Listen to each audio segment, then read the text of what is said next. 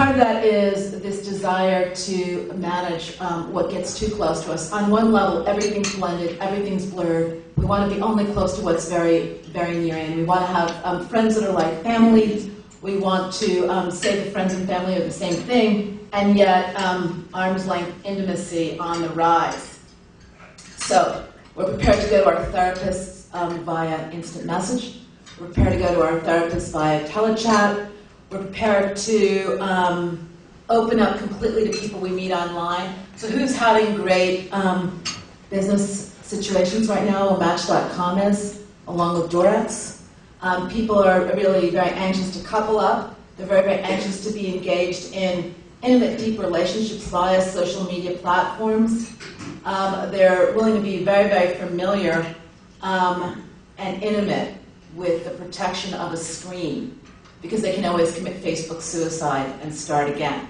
So Facebook suicide's on the rise, people defriending, unfriending people they don't like, creating new levels of friendship so that I can have my close-in friends, my sort of friends, my blacklist friends, friends I never want to see again. But what we're really finding is that people are doing less face-to-face opening up and much more opening up by all kinds of arm's length mechanisms. So I don't know how many of you have been invited to participate in an online wake recently. The online wakes are the newest thing, where you go, you pay your condolences, you celebrate the life of someone you either knew or you knew someone close to them, and you participate in this meaningful experience virtually. I don't know how many of you know somebody who is going through an entire romantic cycle where most of it's being really laddered up with great intensity, largely through type and visuals that are all being sent this way. We're living in a time where time is not only the new currency, but it's the thing we're savoring the most. And it's interesting because suddenly a lot of us find we have more time than we've had before because we don't have money. So we don't have the same kind of money to go spend sort of buying ourselves away from time. And yet what we're doing is looking to stretch everything into slowness. So slow is the most coveted thing we can find. The slow meal, the slow seduction, the slow act. That's really the new luxury item, anything that's slow. And if you think about who also, or what also is having a great sales cycle, the slow cooker. When it was called the crock pot, it was a disaster. The crock pot languished on the shelves of discount marketers for several years. It was rebirthed as the slow cooker and had an extraordinary fourth quarter. It was one of the great sellers in the discount stores. And basically a slow-cooked meal is the same crock-pot meal you would have made 2 years ago, and now it's what mom does when mom cares about her family. It's what dad does when dad proves he's a thinking, feeling man. And this slowness and the whole idea of embracing a slow-cooked meal really is an opportunity to prove that we have it in ourselves to actually dig deep. Because we're living in a time when we are in the midst of really a total, complete reboot. And one of the things we have to do is reboot ourselves to actually be able to function at slow speed.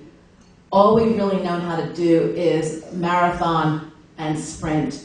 And we now need to learn how to walk. And we need to do that while we're going 40 miles per hour on an interstate. And the real problem is that most of us are doing it in a highly leveraged Porsche. And we're going to need to learn how to do this in a beat-up jalopy.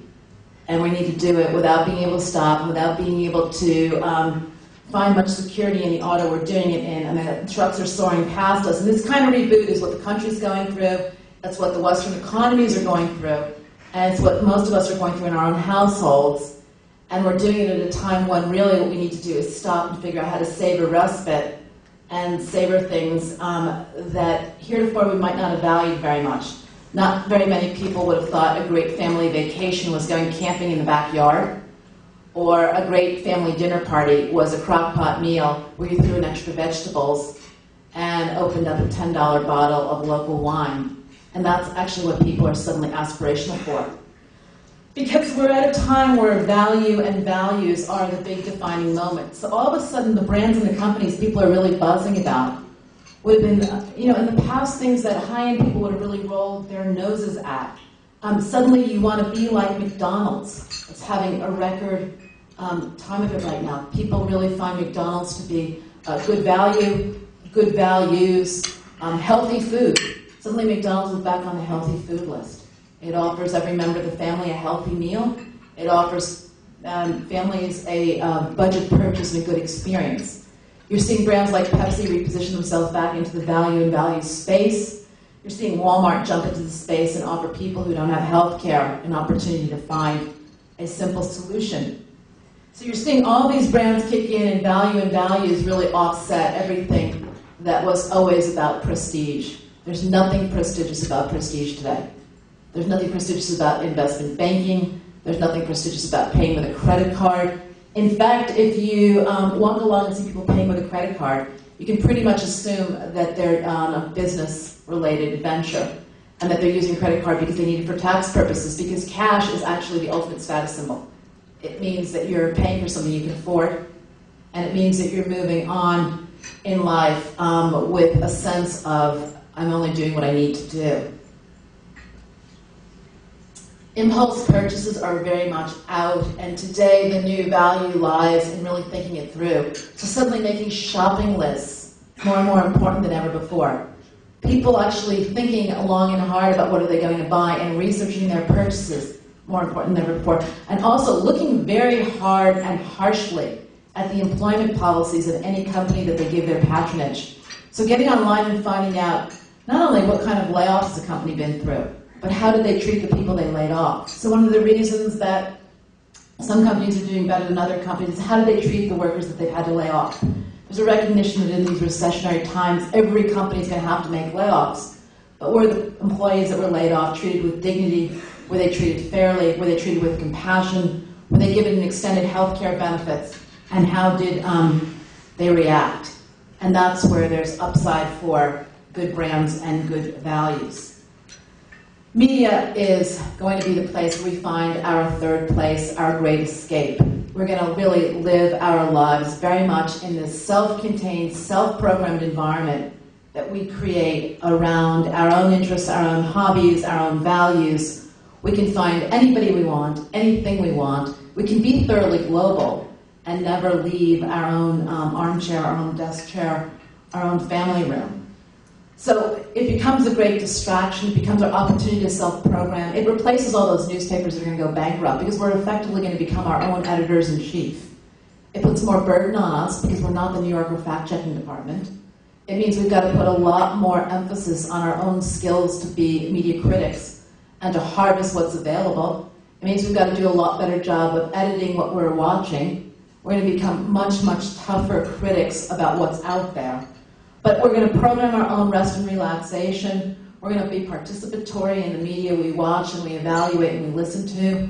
We're going to get very, very deep about what's there and what we're interested in. We're going to start piping our own things in. We're going to share it with people we care about. We're going to grow it, and we're going to try to create the most perfect environment we can find so that we can enjoy global news and national news and local news and sports news and entertainment news and news about our trades, and news about our hobbies, and news about our passions. And we're going to co-create as we want to, as we can. And this is really going to be our third place.